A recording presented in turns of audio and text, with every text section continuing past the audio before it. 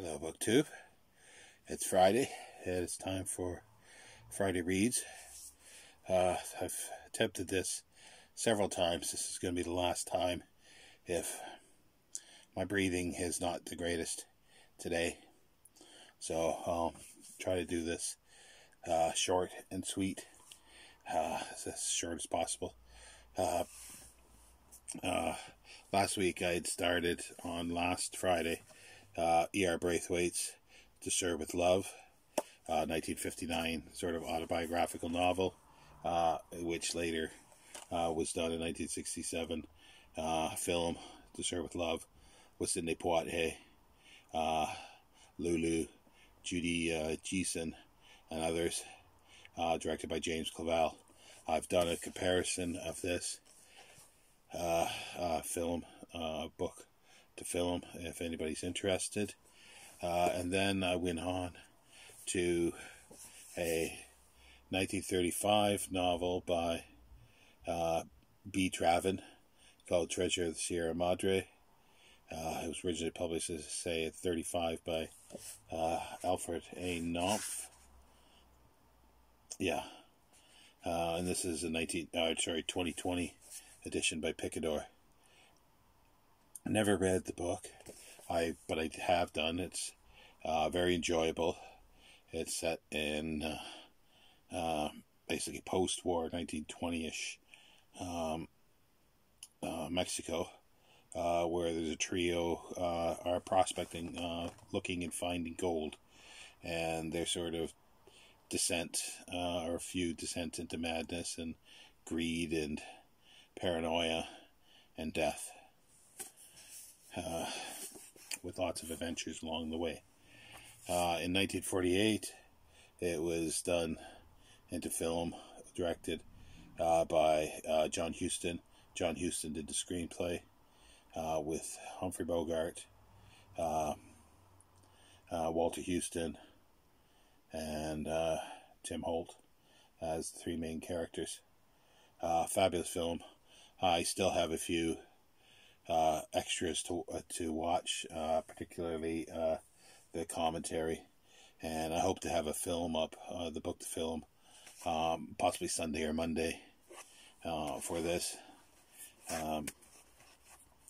But about a third of the way through of this, I'd stopped reading for the moment. I paused in order to start on Sunday, last Sunday, Brideshead Revisited by Evelyn Waugh, 1945 novel. Full title is Brideshead Revisited: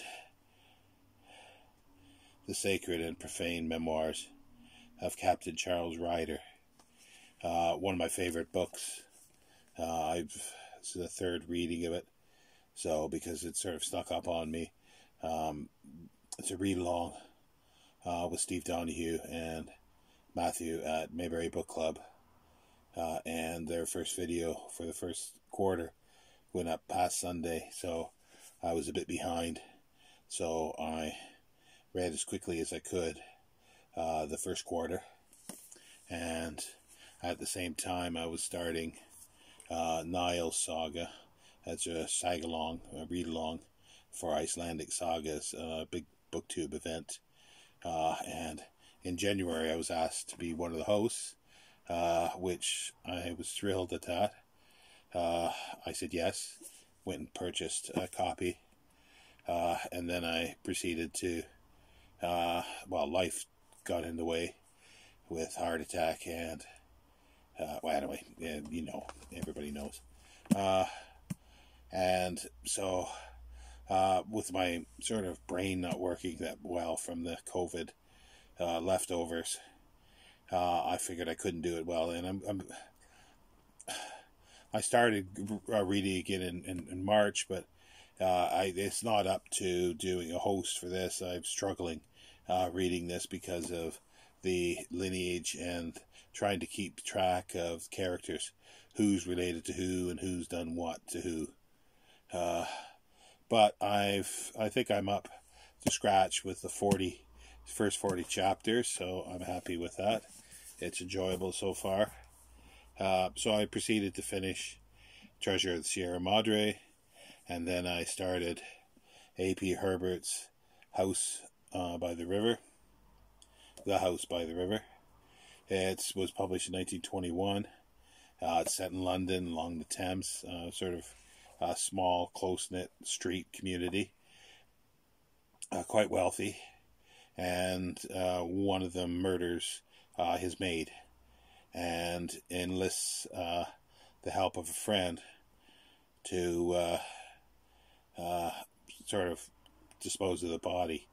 There's no, it's a murder, but not, I wouldn't call it a murder mystery, a murder thriller, I suppose, because it's more not about the finding who's done it. We know who's done it, or who did it.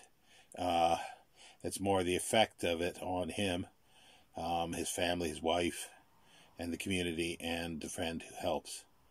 It was quite interesting, but the reason for this reading was Fritz Lang's 1950 House by the River, with Lewis Hayward, Lee Bowman, and Jane Wyatt. It's a novel by, a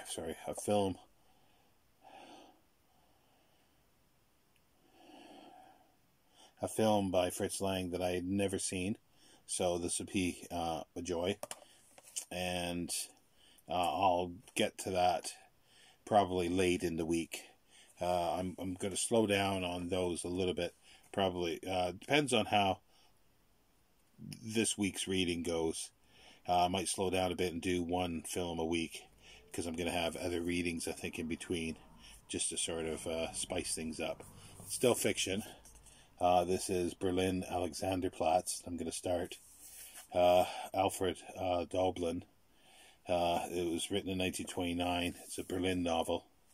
And the back here says, Franz Biberkopf is back on the streets of Berlin, determined to go straight after a stint in prison for doing some stupid stuff. He finds himself thwarted by an external agency that looks an awful like fate. Cheated, humiliated, thrown from a moving car, and embroiled in an underworld of pimps, thugs, drugs, and prostitutes. Franz picks himself up over and over again, until one day he is struck a blow which might just prove his downfall. A dazzling, freewheeling collage of newspaper reports, biblical stories, drinking songs, and urban slang. Berlin Alexanderplatz is the great novel of Berlin life. Something I've wanted to read for quite a few decades. There was a TV series done and I believe I watched it at the time, or part of it. I don't have that on. I think it's available DVD or probably Blu-ray. It is something that I can tie in with this, but I picked up a number of Berlin sort of era 20s novels a while back. I also have Christopher Isherwood's Berlin novels. There's two of them. They're together in a book. One is Mr. Someone Meets the Train. I can't remember the character's name. And Goodbye Berlin. There's one here. Sorry if I can reach it. No, that's not it.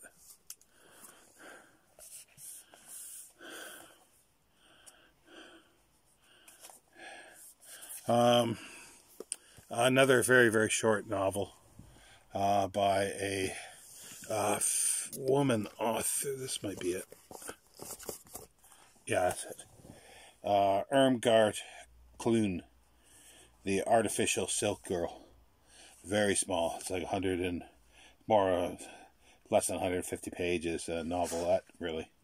And this was written in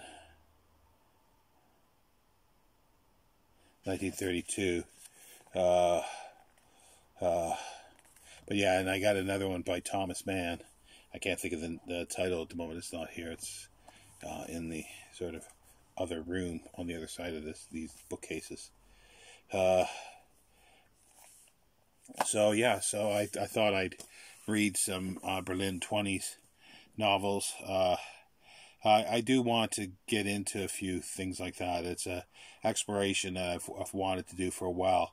Is 20s Berlin, Weimar Berlin, 20s Paris, and I could extend it easy to 20s London, 20s New York, 20s Chicago, and if there are any sort of memoirs, well, there's memoirs for Hollywood, but it would be interesting to see if there's any novels that were written sort of at the time or shortly after of people who sort of were in Hollywood.